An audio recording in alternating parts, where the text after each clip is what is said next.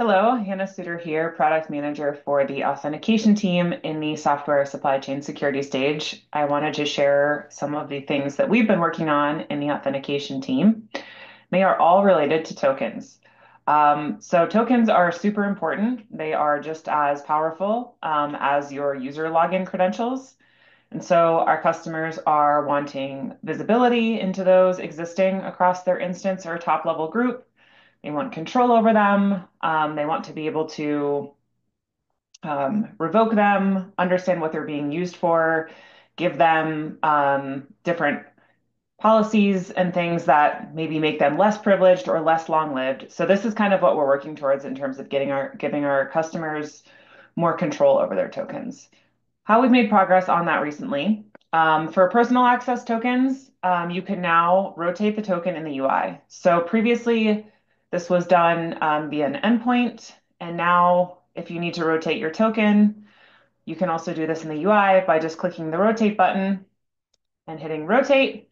And then now you have a fresh new token that now expires in as long as your instance administrator or group owner sets the policy for. So that is a much easier way to rotate the token, especially for people who aren't comfortable using the API.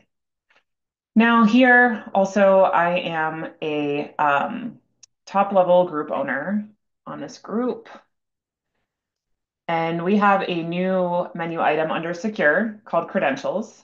This is on .com. This already exists on self-managed as the credentials inventory. So this was really about bringing this visibility into .com, where now as a group owner, I'm able to see the PATs, SSH keys, and group and project access tokens for any enterprise user in my top level group.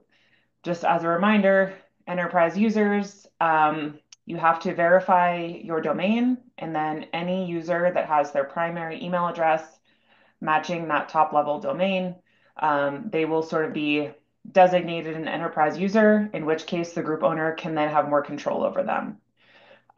So here, this is the domain on our enterprise users. So that is why, for example, I don't see my personal access token that I just created in this list because I'm logged in using my GitLab employee account, and the enterprise users functionality in this group is on this wbks.net domain. But you can see how we see the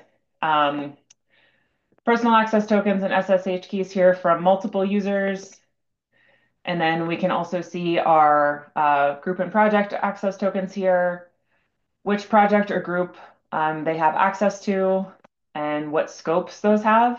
So maybe a use case here, right? We want to make sure that if you're giving a group and project access token, which already has sort of a lot of access, especially the group tokens, if you see them in this list and they have a bunch of different scopes, right? Or they have one scope that gives access to everything, you may want to reach out to whoever created it and tell them to maybe narrow the scopes, or you may want to revoke it altogether. So this is all about giving our customers visibility into credentials that they didn't otherwise have.